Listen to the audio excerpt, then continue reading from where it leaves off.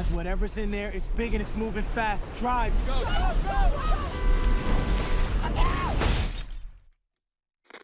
Guys, you gotta get out of here. Do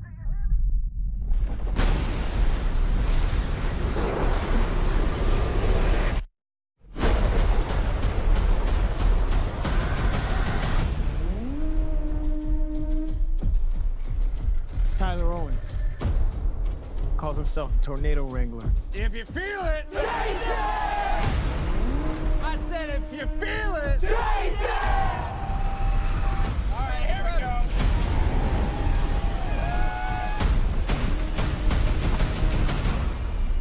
Oh, she's perfect! She's gorgeous! You thought you could destroy a tornado. We never had a chance. You want one?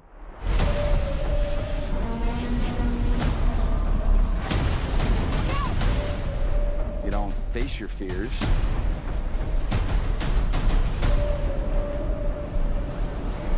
You ride them.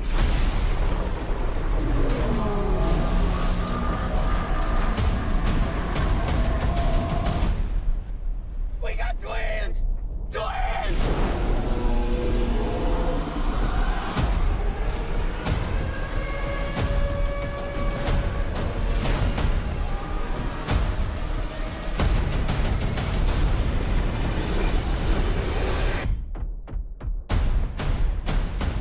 Is that it? Nope.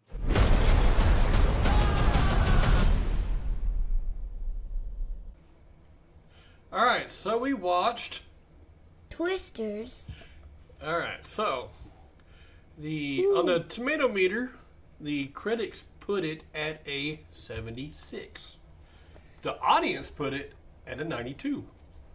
What would Robert put it at? It was good. So you'd say 92 or 76? It would be 92. All right, so you liked it. Kate Cooper, a former storm chaser, haunted by a devastating encounter with a tornado during her college years, who now studies storm patterns on screens safely in New York City. She is lured back to the open plains by her friend Javi to test a groundbreaking new tracking system. There, she crosses paths with Tyler Owens, the charming and reckless social media superstar who thrives on posting his storm-chasing adventures with his raucous crew. The more dangerous, the better. As storm season intensifies, terrifying phenomena never seen before are unleashed, and Kate, Tyler, and their competing teams find themselves squarely in the paths of multiple storms systems converging over central Oklahoma in the fight of their lives. Alright, so we were talking about a 72 on the critic thing, so let's talk one of them that put a good review. It's like you're chasing tornadoes from the front seat of a roller coaster. And in a splat, a couple of reasonable expectations that are completely absent, three-dimensional characters, and a sincere appreciation for the landscape and the inhabitants of these small towns. Splash. Alright, then another one. It was okay. That last one was a 2 out of 5. The first one I read was 3.5 out of 4. Okay. This one I'm going to read is a C plus. They don't say how many stars. Twisters mainly falters in the payoff, overthinking the right move and creating a series of minor disappointments that add up. And then the last one I'll read, it was a good one. So it's just rated B. I'm a big fan of the 1996 film and have watched it many times. There are a number of references to it in this film, including a cameo by James Paxton. If you, like me, are a fan of the 1996 film, you definitely want to see this one. Audience reviews. Ooh, here's about 2.5 out of 5 stars. Too much of a parallel to the 1996 movie. The visual effects were good, but didn't have the visceral punch as the original. These actors were not very compelling. They seem too cliche. particularly the lead female role, like watching a Hallmark movie character. The storyline should have been fresher, not a rehash of the original. Okay. Pretty good movie overall. Oh, this one is a 4 out of 5. Pretty good movie overall with a lot of homages to the original Twister movie. I feel like they really missed a great opportunity with the casting choice of the main character's mother. Yeah, I thought the main character's mother would have been the original Helen Hunt, but...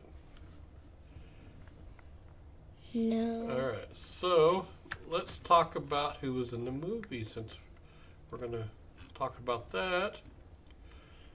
So, Lee Isaac Chung was the director. Glenn Powell was the tornado wrangler.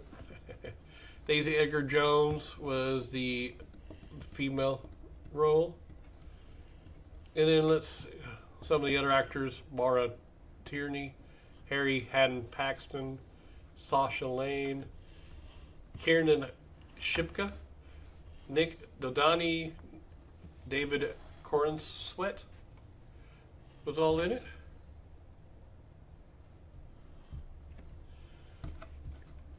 Let's see where. Okay, there we go. What's a producer? Producer, they produced a movie. I'll explain it all afterwards, okay? Okay. The screenwriter was Mark L. Smith. That's the guy who writes the movie. Okay. The director is the guy who follows the script to make sure everything's done right. It's produced by Amblin Entertainment, Universal Pictures, Warner Brothers Pictures, the Kennedy Marshall Company. It's rated PG-13. Back away from the mic, okay?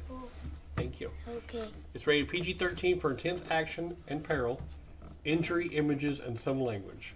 It's an action, adventure, mystery, and thriller. It is 2 hours and 2 minutes long. And all right, that's it.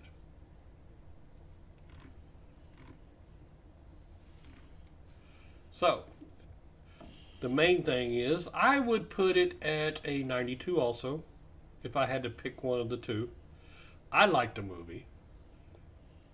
I don't think they followed exactly the original thing that the first one did.